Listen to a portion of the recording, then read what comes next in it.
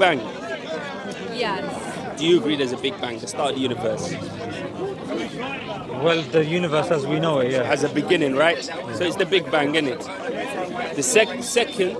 Well, let's just finish this conversation first, because we've been building it up, isn't it? And then you can jump in later. This is what I'm saying, the conversation has to finish. I can finish it right now. Not necessarily. I can though, brother, but you can have another conversation. If you want to finish that one, you can finish that one.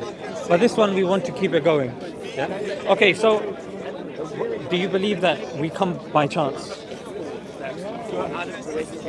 As a simplistic, however. Yeah.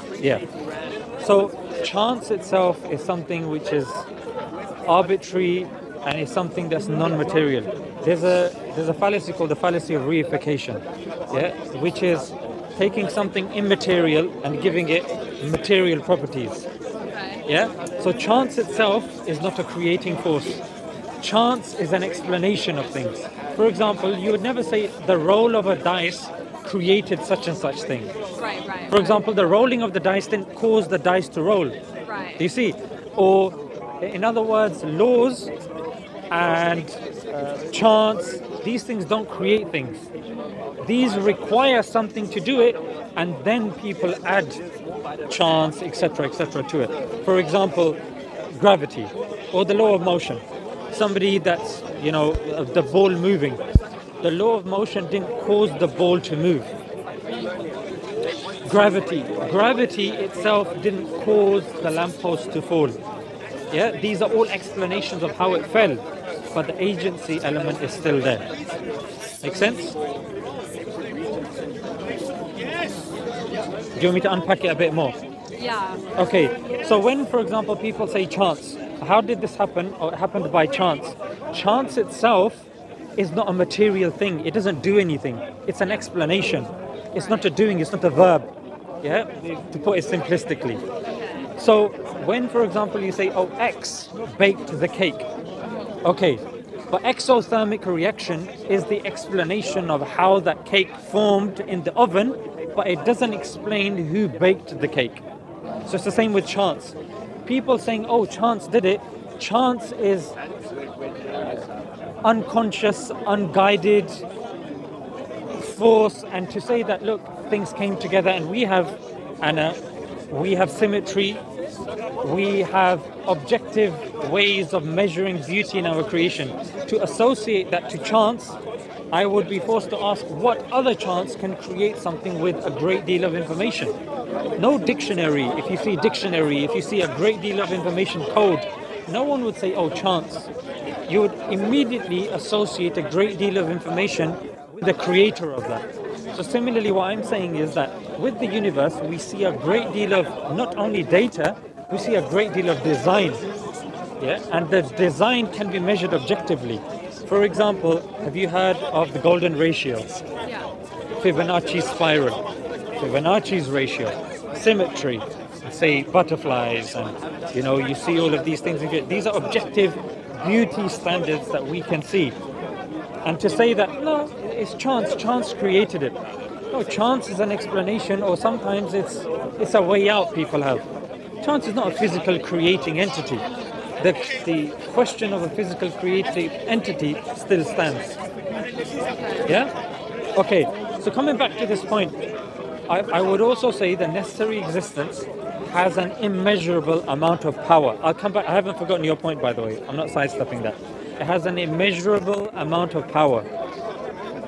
And stay with me here. We get power from that which we depend upon. Yeah? So for example, a toy, it will get its energy from batteries. It depends on those batteries. And that battery has to have enough energy to keep the toy going. And that battery gets its energy from something else, that gets its energy from something else, etc., etc. So we get our energy from that which we depend upon. Yeah? So if there's an infinite regress of power, naturally, if everything of power depends on one source, the necessary existence, it follows that that thing is also immeasurably powerful. Can I say something, please?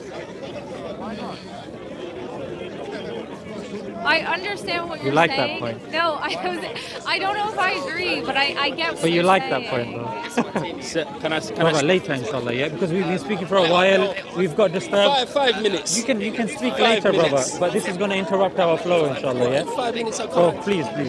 Thank you, brother. Thank you. But don't you think a cause? Don't. Okay. I want to. Okay, let's just say creator. Can you use like? No, don't you can think use any I time can you want. Create something that can then create something else that no longer depends on me. No. You don't think so? No.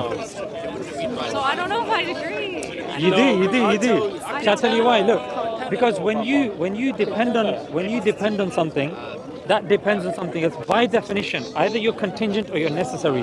What you're saying is, can something dependent give rise to something independent?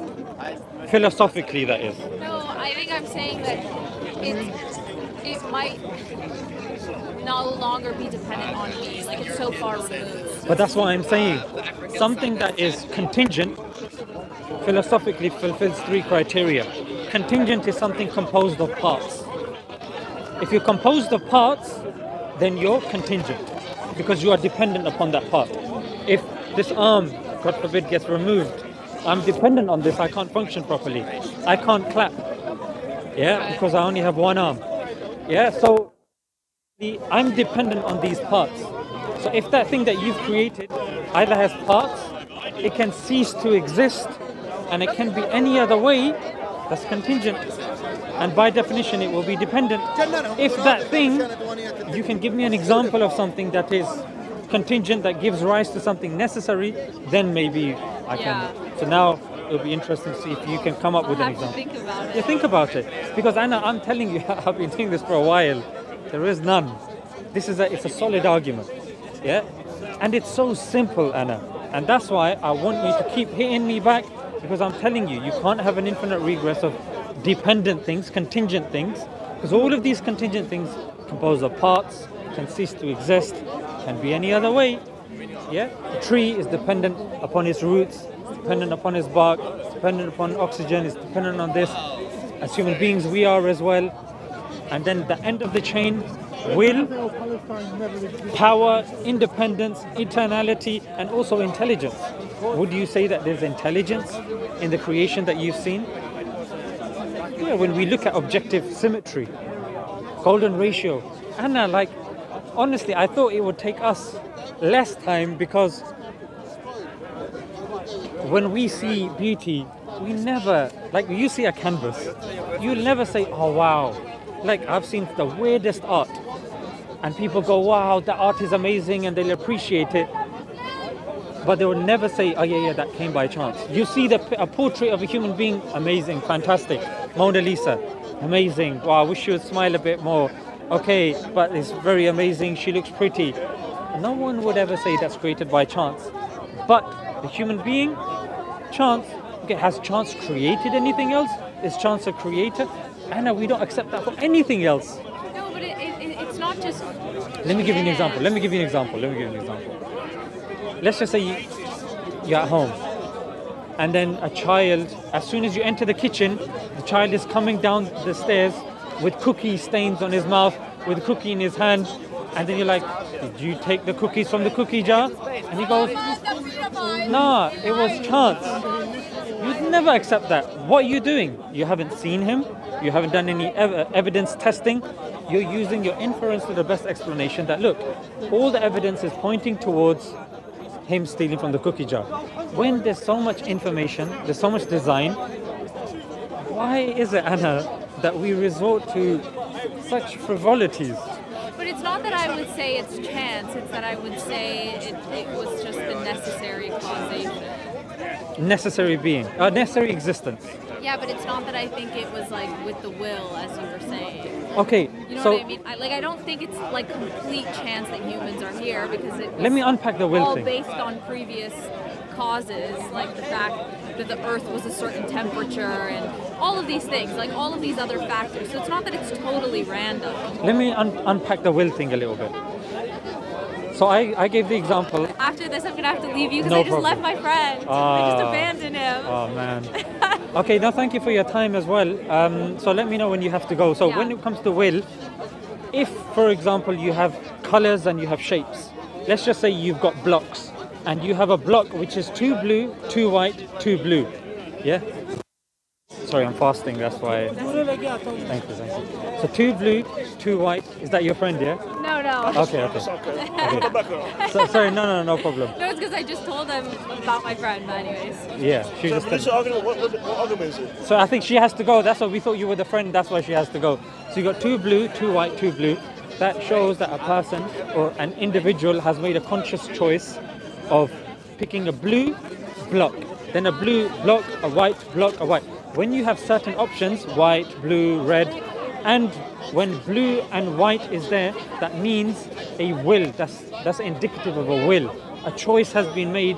Out of all of the colors, blue. Out of all of the colors, white. Out of all of the shapes, the square.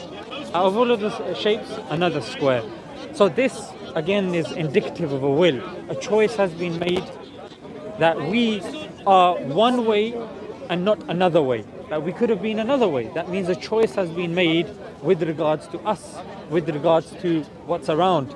So the inference to the best explanation is that it necessitates, or it's logical to assume that there is a will, and it wasn't done randomly, it wasn't done for no reason or no purpose whatsoever.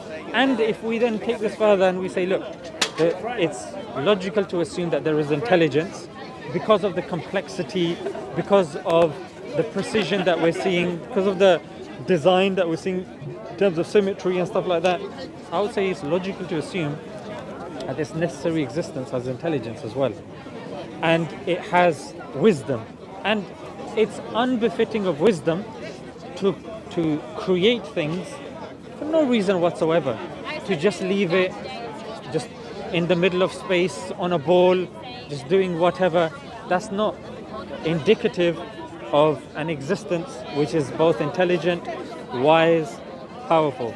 That's the case, Anna, that I presented today. I'm respectful of your time as well, that you know your friend is there as well. I would love to continue this, I know. but I don't Maybe want to. next week. Yeah, I'll be here next week if you do want to come. Well, it was lovely speaking. Likewise, Anna. Take care, and I'll be here. Think about this. I will. You have the book as well. I will. And I will. I'll be here. I'll look Thank into you. it. Nice to meet you, Do I Anna. have to get? Do I have? The microphone, What's yes. your view then? What's your... Sorry. Are you religious, are you? No, I'm not religious. You're interested in it? Oh, 4 minutes more. Yeah. Okay. It was lovely meeting you. Lovely meeting you. Take care. Take care. What's your view, brother? Sorry, I'm a Muslim. Yes, iftar, breaking fast. We're not eating. Yeah, pack up, yeah. अभी 2-4 minute है 4 minutes. मैंने कहा लेके मैं कुछ चक्कर तो मारूं ना हाँ सही है. पहुंचा सकूं जहां तक yeah you take what you like sir yeah this is all for Uncle, nice. uncle Jazakallah.